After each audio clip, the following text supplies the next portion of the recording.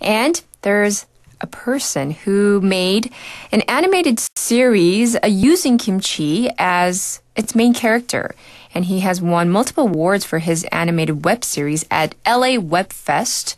And we're going to learn all about that LAweb Fest. But let's talk about the man himself. His name is Kang Young+Man, and he is a Korean-born director. And yes, he debuted his Kimchi Warrior, I hear, at this event. To learn more about him, his work, and a little bit more about LAweb Fest as well, we have him on the phone this morning. Good morning. Welcome to Morning Wave in Busan. Hi, good morning. Well, why don't you say hello and introduce yourself to our listeners? Okay, hi, my name is Kang Young+Man. I call it Young+Man+Kang in the U.S. So we're saying, M-A-N, it's Yes. a man. Young+Man+Kang, my name is like young man, it's not an old man. So everybody remember my name. Right. Yeah, I'm a filmmaker working in both in Los Angeles, Korea. Since 2000, made 5 feature film and first animation. This is my first web series animation, Kimchi Warrior. Ah, well, why don't you tell our listeners more about what web series are, first of all, and then also you could tell us about what LAweb Fest is all about.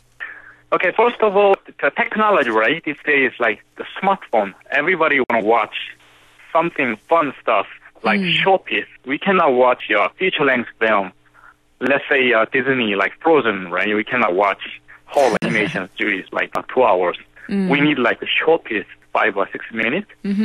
So I thought I needed some kind of content for the smartphone. So that's why I want to make a web series, like fun and excited superhero with the Korean content. That's why I come up idea. LAweb Fest is the first one, web series international. So it's been 5 years. It's very new. I mean, there's a lot of traditional film festival, right? It's Yes. been like so many years, but none of them like web series festival because very new. So LAweb Festival, they're showing all kind of web series from all over the world. Yes. Actually, first time as a Korean content, film it the Kimchi Warrior at the web festival. Yeah, so I want to ask you, where did you come up with this idea, Kimchi Warrior? I mean, it's so funny and so, kind of unexpected, but where did you come up with, or how did you come up with the character in the first place? So kimchi is kind of very getting popular. Yes. So I thought superhero character, the eating kimchi, like instead of spinach, right? Like Popeye, he did fun character. That's why I asked many American, about the title. How about Kimchi Warrior? And then everybody like laugh. Wow, that's a great title.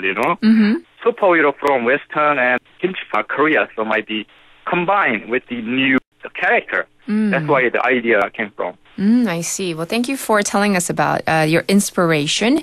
And at this LAweb Fest, Kimchi Warrior was named Outstanding Animated Series. That's like the equivalent of, I guess you would say, Best Picture Award for Ordinary Film Festivals. And you also were honored for Best Cinematography and Best Score. So first, we do want to say congratulations. But how did you feel? And did you expect at all that you would win in any of the categories? No, actually, I didn't expect at all. The funny thing, like at the award ceremony, the gala, it's like almost 800 all the people attending from all over the world, right? Few Asian and feel like I'm the only one Korean, like entire hall. Well, that's absolutely amazing. And I'm sure your friends and your family members are very proud of you. And so let's talk a little bit about Kimchi Warrior. I watched a little bit of maybe 2 or 3 episodes. And I watched the one with, I think it was swine flu versus... Swine flu one, yeah. Right. So tell us a little bit about some of the episodes. Each episode, 5 minutes. Yes. And then total, I created 15 episodes so far. Yes. Each episode, Kimchi Warrior visit each country and each different culture to meet their own also superhero. For example, in India, right, the curry is very healthy food. So there's a curry warrior in India. Ah. So Kimchi Warrior combined with the curry warrior and defeat malaria. Right.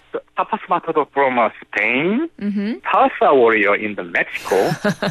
There's so many healthy food in other countries. So kimchi warrior visit each country and meet their own superhero fighting against all the disease. Very cool That's indeed. the whole episode.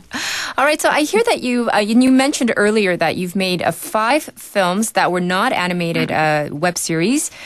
So you've made films, I hear, from romance to thriller and even a documentary. So when you consider taking on a new project, what do you consider is most important to you when you're selecting a particular genre or a topic of a film? First of all, like to make a film, right, I need money. So, whatever, like, the money come from, sometimes like the producer hire me, right? Hey, Yes. here's the money here, you want to direct. And, read the script, then I decide, oh, wow, this is going to be great if I direct it, right? Mm-hmm. So I wouldn't mind all kind of genre. We need all kind of experience, all different kind of like story. Right. Right? Even food, right? I mean, if you keep eating Korean food, then you're like fed up, right? So you need something different food. Right. So you want to broaden your palette, as I would say, in terms of food and with film as well. You're in Korea right now. If I may ask, what's the purpose of your visit and how long will you be staying? And basically, what are you doing here right now? First of all, my latest feature, the documentary, Haitian Street Kids, that project for 12 years. It's like a long time, the process. Yes. So I want to distribute that film in Korea. So I'm talking to a few distributors, how we can distribute that film. Right. That's why I'm here. And then also at the same time, I'm developing the Korean-American co-production project. So I think it's a really good time to co-produce between U.S. and Korea.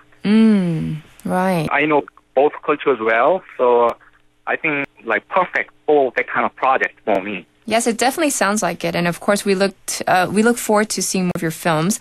As our final question, I do want to ask you, to you, Mr. Kang, what does film or cinema mean to you?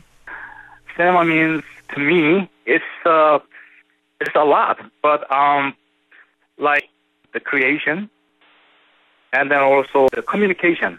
I love like create something, make it new. After I make that like art form, right, new stuff, and then I love to share with my audience. So like the communication through the media. Right. Yeah, that's why I'm like really into the film business. I see. Well, I can definitely hear all of the passion behind your work. And once again, congratulations on Kimchi Warrior. And definitely for our listeners, if you go out and maybe look on YouTube, you can definitely catch the web series. So thank you so much, Mr. Kang. Best of luck to you in your future film endeavors. Oh, thank you so much. All right. Bye-bye. Okay, bye-bye. And once again, this was a special interview. I guess in the States, he goes by Young+Man+Kang. So that's how I'm going to refer to him as.